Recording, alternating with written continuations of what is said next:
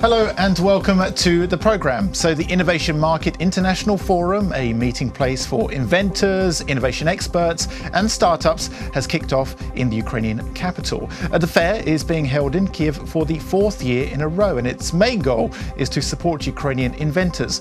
More than 250 startups from all over the country have attended, and I'm pleased to say joining us in the studio to talk more about Ukraine's innovation potential is Vitaliy Cherniuk. He is head of the expert group on communications and strategic planning of innovation and technology transfer, Directorate of Ukraine's Ministry of Education and Science. Hello, thank you so much for coming in. Thank you for the invitation. So this is a fascinating event. You have a lot of very ambitious entrepreneurs, universities, international experts, foreign businesses who've come to Kyiv to see this. Can you tell us what is the main objective of this event?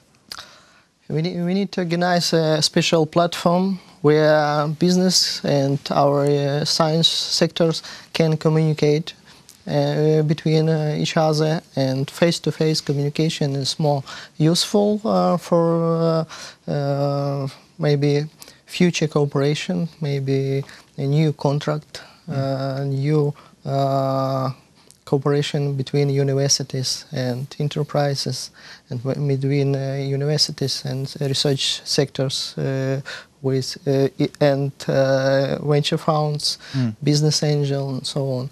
So we need to come to be more close business to universities and research institutions. And these sorts of events really help improve this communication and cooperation. So we gather together all the stakeholders, and from government sectors, from universities, research institutes, small academy of science, also very smart guys that won international level with his research results.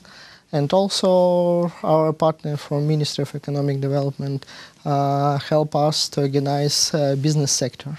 And such a platform allow to communicate with each other, face-to-face communication or eyes-to-eyes communication. Yeah, and a lot of people don't know so much about this innovation that Ukraine has, and it's flourishing, and it's not confined to a particular sector. I know at this event you have different startups or entrepreneurs who are involved in healthcare, energy, security, just to name a few. So what is the mechanism really that's needed to help these entrepreneurs and these startups? What is the main thing they need? Is it legal help? Is it money? First of all, legal help, and our main mission to, as a policymaker, first of all, to organize such legal places, legal field that where the entrepreneurs, beginner in business and startups can, who try to create their own startups. We need to support them and help them to realize their innovative ideas and transform these ideas into innovative products, and organize a business, special business, involve some investments and so on. And how does the ministry help? What is the ministry's particular role? Ministry, our main role to organize a special ecosystem, use comfortable conditions for such activity, and we have for now a special innovative strategy for innovative development. And the main goals of the strategy is to create a special innovative ecosystem. So it's national structure which universities, research institutes, SME, startups, business can communicate with each other and transform knowledge into new technology, into new business opportunities, and so on. And I know there were a lot of fresh ideas from the panel discussions that were held. What were the topics that stood out for you during these discussions? We need to develop an innovative culture for entrepreneurship. and we need to develop our innovative infrastructure, especially at university. It's science park, technology business incubator, startup school, and so on. And is that something that international partners of Ukraine can help with, and this foreign experience? Sure. At this panel discussion, there were partners from Israel. It's a great country with great successful innovative stories, and they share their experience with us and help us to organize and build such effective innovative ecosystem. And I can imagine there's a lot of cooperation between the two countries already. I know we've actually had people in the studio who've spoken about this. But often one of the main challenges for the entrepreneurs, the startups, the universities is to do with money.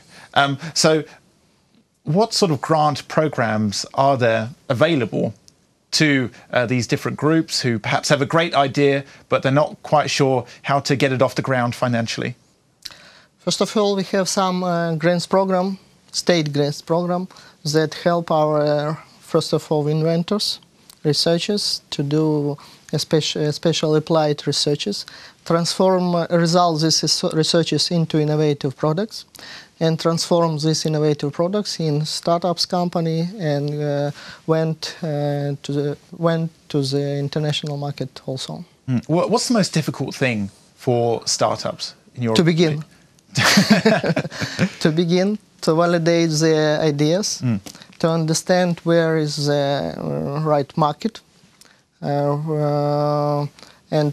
we involved many of mentors from successful business, so in such way to create a special institution for mentorship.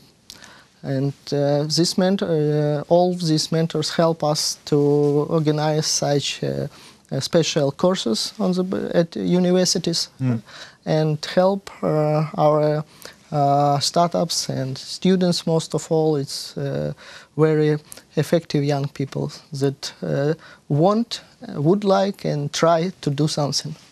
Would it be fair to say that a lot of young people know more about innovation, but not so much about the business aspect of it, about making a profit, about writing business plans, that sort of thing?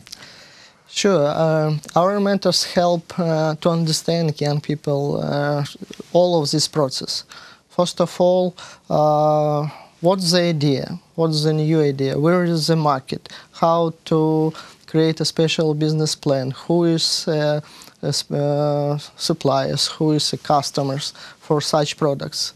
Who is maybe competitors for such products? How to go to market the best possible way, in short way, because startups, it's a very quickly business idea, business plan, and so on. And you can't go the long way because someone's guaranteed to get there before you.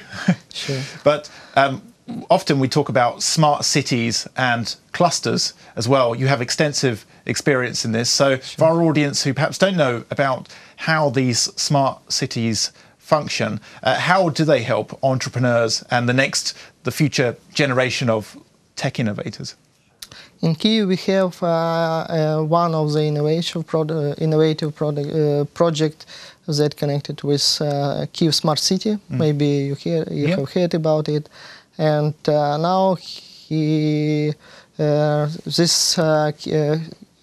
have a special Kyiv Smart City Hub, and launch a special program, accelerator program, and find some startups that connected with city development, and they have special fund for support such a project. And every year, some of the projects were implemented in process in Kyiv city. Maybe no special cut, Kyiv Smart City, and so on. And apart from the smart city concept, which we've had reports about this on the channel, it's very impressive, all the work that's been done. At this particular forum, what were the ideas that impressed you most about, without naming the companies, what were the ideas where you thought, wow, this is actually, I didn't think of this and I should have thought of this before? So every year we organize All Ukrainian Festival of Innovation, and it's my idea from 2016 And next year in May will be the fifth festival of the innovation. And I saw how our young talented people, young talented startups developed in this period, during this period. And some years ago I saw these guys on the stage of ideas. And now today we have successful stories. These guys, two startups, I mean, has their own production. So one of them is a relief project. It's a new technology that can turn fallen leaves into papers. Cheaper production of the papers, and we have saved our planet. Our trees, our wood. It's a big problem for today for our planet. You see how many events we have in the world about this theme. Well, it certainly sounds like a great initiative. Thank you so much for coming into our studio and talking more about all these innovations. Hopefully we'll have you back in soon. Thank you very much. Thank you. That was Vitaliy Cherniuk. He is the head of the expert group on communications and strategic planning of innovation and technology transfer, Directorate of Ukraine's Ministry of Education and Science. Thanks for watching and stay tuned for more here on UATV.